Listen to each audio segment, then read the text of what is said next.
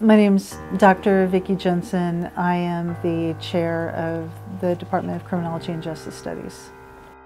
The Department of Sociology had 4 options. One of them was Criminology and Corrections, what they called Criminology and Corrections back then.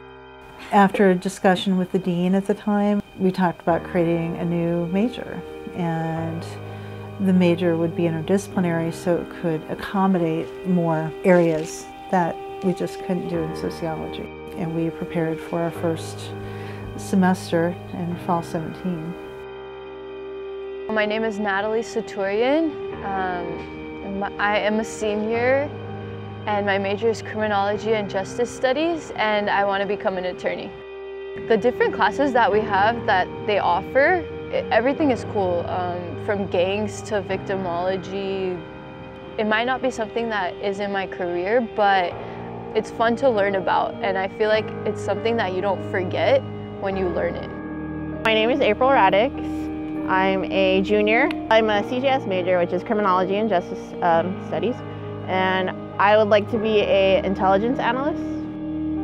I started just last semester here as a transfer student, so I've learned a lot of aspects of the system with CJS that kind of took me in different directions and really well-rounded me into a better individual too. The program is dedicated to the intersections of academia and practice.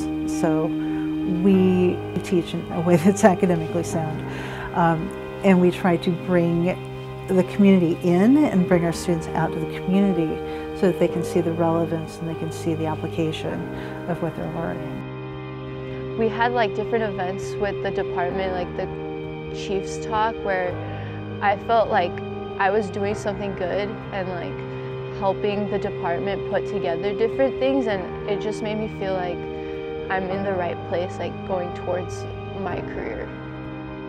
People that might be interested in the major shouldn't get discouraged because of all the policing and stuff like that, and if they're still interested, they should try it out, because there's different classes that can lead you to different careers in the CJ system. It's not really just people majoring in CJS want to be police officers or anything. You could go into advocacy, and being an advocate means you could just be there for like social justice aspect, that you just want to help people and, you know, a better society that way. So it's such a wide field that you could do so many different possibilities with it.